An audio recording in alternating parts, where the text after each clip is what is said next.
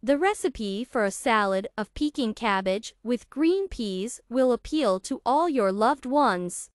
It goes especially well with meat dishes. It is quite suitable for a festive table by March 8th. You can fill the salad in any way. My family loves mayonnaise dressing, but you can also use olive oil.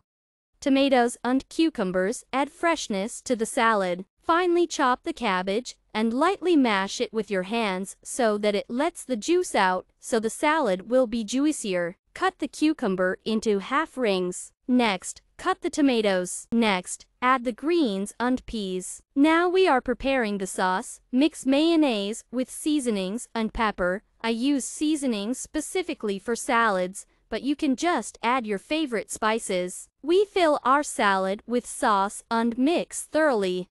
You can also sprinkle with lemon juice. The salad is ready. You can serve it to the table. Enjoy your meal.